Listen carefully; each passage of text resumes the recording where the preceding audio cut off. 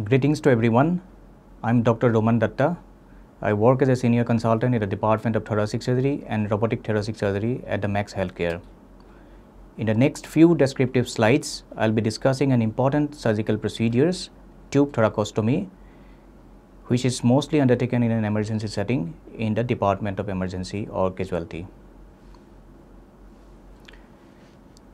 Tube thoracostomy is a surgical insertion of a hollow, flexible plastic tube through the chest wall into the pleural cavity to drain fluid or the air.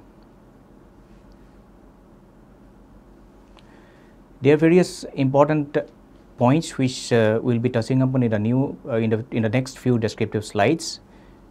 We'll be discussing about the indications where we put a thoracic catheter or chest tube. We'll also be touching upon few points where we should be very careful and not to put a chest tube. We'll also go through the pre-insertion assessment of a patient before inserting a chest tube, and we'll also be discussing step-by-step techniques of placing a safe thoracostomy tube into the pleural cavity, and we'll also deliberate on the few possible complications which can occur in a patient during the chest tube insertion procedures.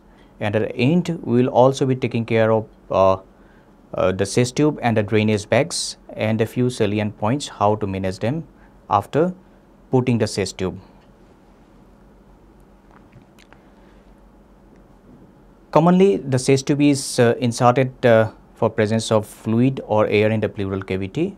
The presence of air is known as pneumothorax, which can be a spontaneous pneumothorax, or it could be a secondary to some kind of a diseased lung or a traumatic pneumothorax.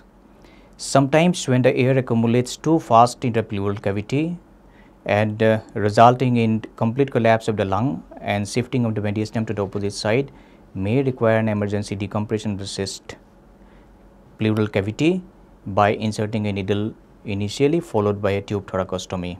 This condition is called tension pneumothorax.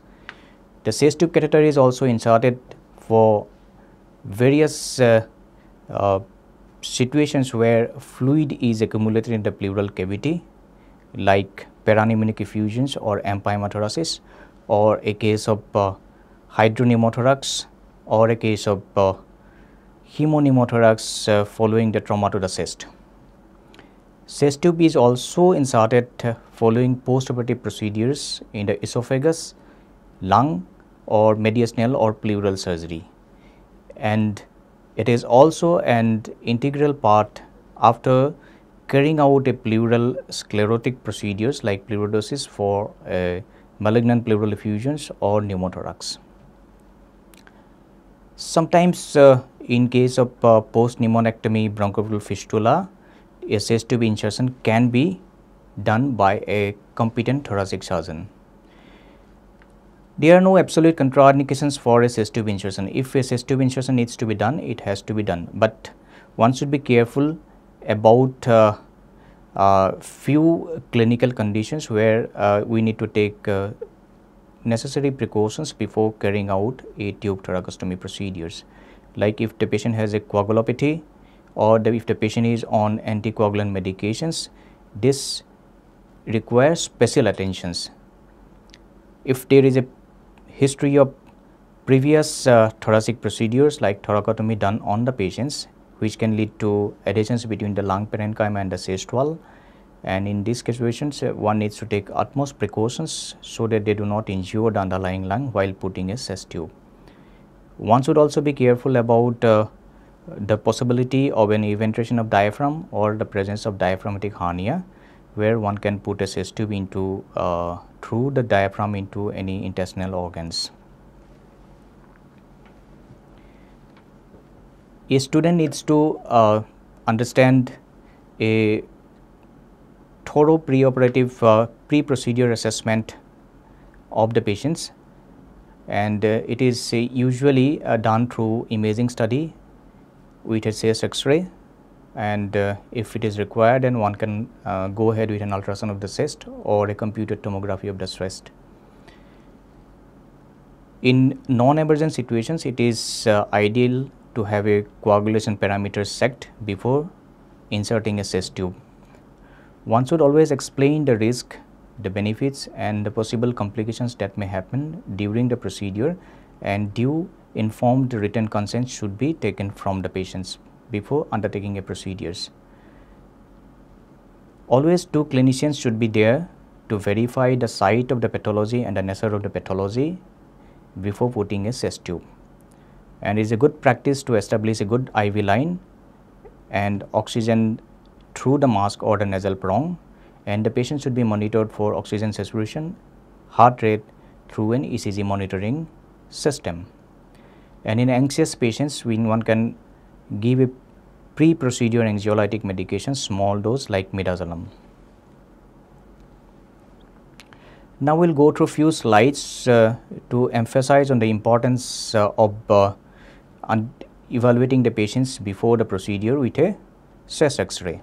Here is an X-ray where you can see on the right side there is a translucent area which is devoid of lung markings, and this is the picture of a pneumothorax on the right side, where on the left side you can see the lung marking till the periphery.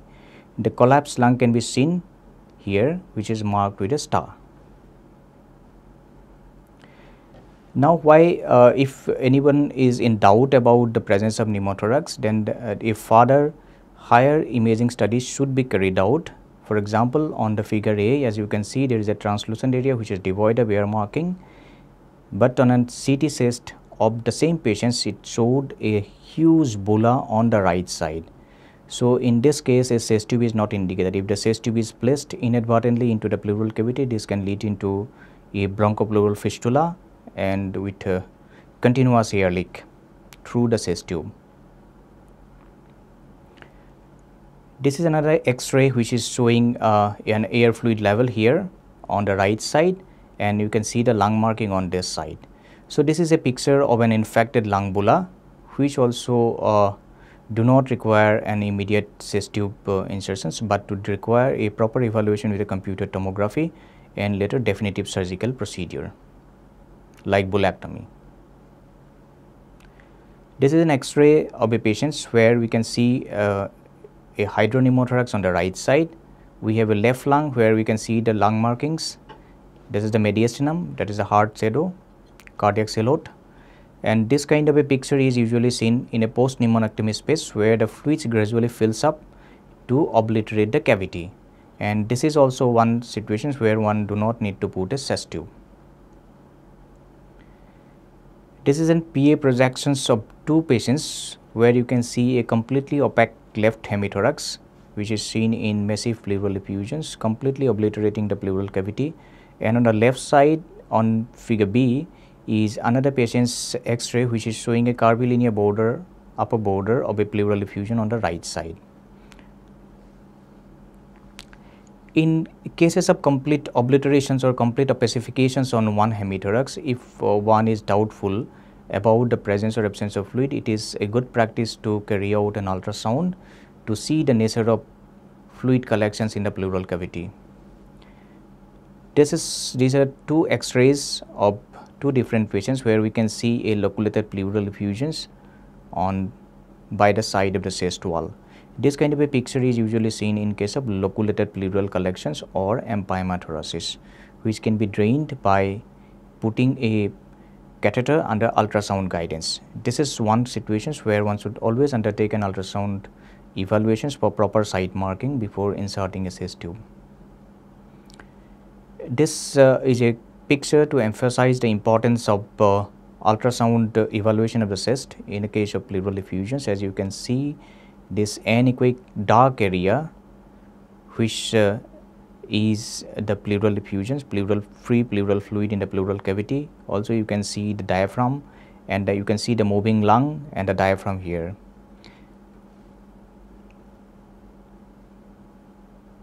In the next few slides, we will be discussing the techniques of inserting a chest tube with utmost safety. All surgical residents need to evaluate the patient clinically at the time of tube thoracostomy procedures.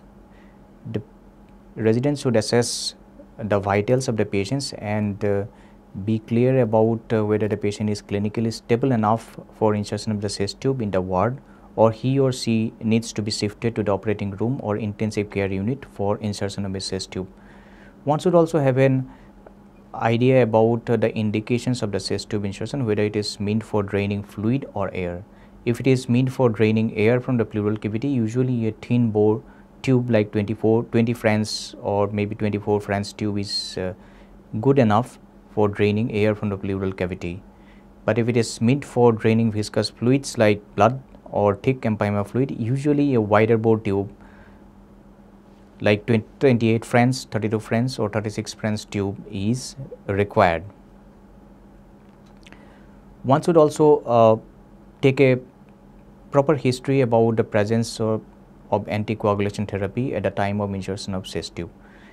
In routine cases of chest tube placement, if the patient is on anticoagulations, then one can wait for a day or two if it is possible after stopping the anticoagulation medications like warfarin. One should also identify the correct site and the site of the pathology before commencing a tube thoracostomy procedures. If it is in the case of loculated pleural effusions, then it is a good practice to mark the site of the chest tube insertions under ultrasound evaluations. It is imperative that we should check all the necessary instruments and the surgical tubes and the drainage bottles ahead of commencing the thoracostomy procedures. There are few surgical instruments which will be described in the next slides. We should also check about the chest tubes of various size, and appropriate tubes should be selected for inserting into the patients. Various underwater cell drainage systems are also available, which will be described in the next descriptive slides.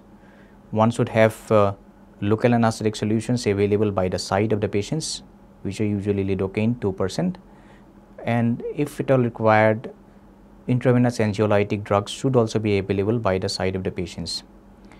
Skin preparation solutions like povidone iodine or chlorhexidine gluconate solutions should be available at the time of inserting the chest tubes. In the case of elective chest tube placements or in case of traumatic settings, an IV antibiotic is given before inserting a chest tube. This is a photograph which has all the necessary surgical instruments which are required for at the time of placement of a chest tube. We should have sterile gauze pieces in a bowl where the povidone iodine or the chlorhexidine gluconate solutions will be poured in for painting the operating site. We need a needle holder, a silk suture for fixation of the tube. We should have carved clamps, artery clamps for blunt dissection and insertion of the tube into the pleural cavity. A scalpel with number 15 blades on the tip of it is required to mark a skin incision site. This is a picture where which is to show the various chest tubes which are essentially used for performing a tube thoracostomy procedures. We have straight flexible tube, we have carved flexible tube, we have tubes with a metallic trocar inside. As you can see, the chest tube has few draining holes at the tip of at the end of the chest tube, and on the tail end it has a tapered end which is cut and connected into a underwater drainage collecting system.